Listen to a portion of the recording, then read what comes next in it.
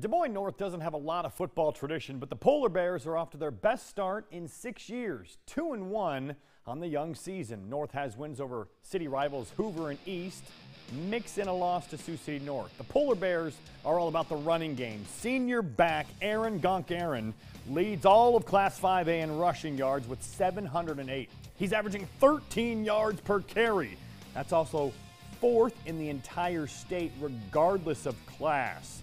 It's been 14 years since North won more than 2 games in a season. That may change this year with a back like Aaron.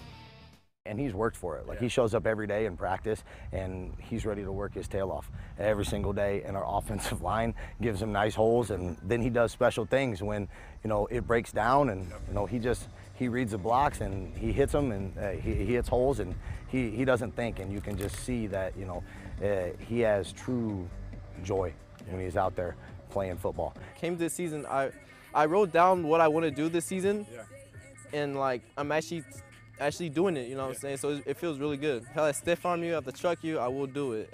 Or outrun you in the end zone? I'll run you, most definitely I'll run you, but yeah, that's really what I think, and that's what I do. I take a lot of pride because I'm doing my job, he's doing his job.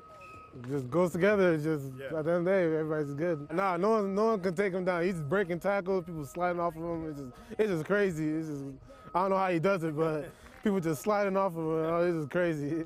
And our linemen, hey, you want to block for a great back, and Aaron's a great back. They got a little extra pep in their step because they know, oh, hey, our backs are getting the ball. Aaron's going to do special teams when he touches the ball.